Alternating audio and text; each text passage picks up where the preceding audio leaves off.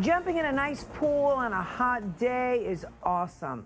Looking out at a green pool breeding mosquitoes, not so great. Not so much. Do you have to put up with it even if it's not on your property? That's why one woman called South Florida's Help Me Howard with Patrick Fraser.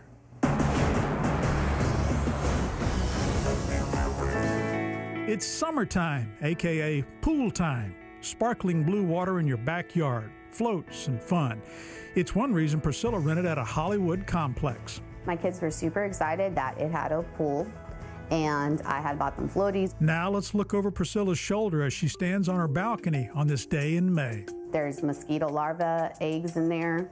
It's just disgusting. It's nasty. According to government records, the pool has been a mess since November when it was shut down. They didn't fix the pumps. They didn't fix the pool. They didn't treat the algae. Take a look at the pictures Priscilla has taken over the last few months. She says the pool goes from blue to light green to dark green to black, and they just pour bleach in it. It makes the water white for a few days, and then it turns green again. The Hollywood Park apartments north were cited by the health department in November, December, April, and by the city of Dania Beach in May. It's just so gross. Now it bubbles. The pool pump has not been on for months, and Priscilla says the combination of mosquitoes and algae has made it tough on her family's health. And I've noticed that I've been having allergic symptoms in two of my kids.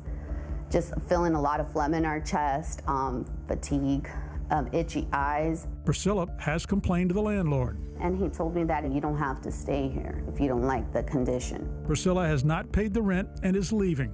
The pool won't be her problem, but she says she doesn't want her friends who live in the building to have to continue to deal with it. If you're not going to clean it, just empty the pool. Well, whether it's an apartment pool or a neighbor's pool, Howard, can you do anything if it's a breeding ground for mosquitoes? Absolutely.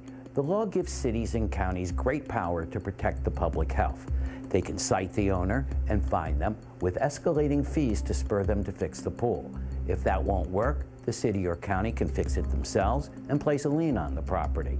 And if someone gets sick or hurt by a dirty pool, the owner could be financially liable. In June, a Dania Beach magistrate held a code enforcement hearing after the building's owners were cited. Is there anyone here from the apartment building? The property owner didn't show up. Since the pool was cleaned that morning, he only had to pay a $100 fee. But the owner did miss a warning.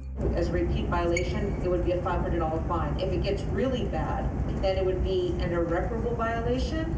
That would be up to a $5,000 a day fine. The landlord, Jacob Ramon, wouldn't talk to me, but his attorney did, telling me they couldn't repair the pool for a while because they were replacing the windows in the complex, that the pool repairs were extensive, with bids to solve the problem reaching $50,000, adding that the landlord is going out every day to pour chemicals in the pool to keep it clean. But Priscilla isn't there to see it. So relieved. I just feel so much better. Priscilla has moved into a new apartment complex with her children, but she isn't going to forget about her old neighbors and their pool problem. If I hear something about one of my neighbors saying that the pool is green again, then I'll definitely be proactive and try to help them out. Nice of you to keep an eye on your friends, Priscilla. And if your neighborhood has a green pool, contact the health department and the city or county.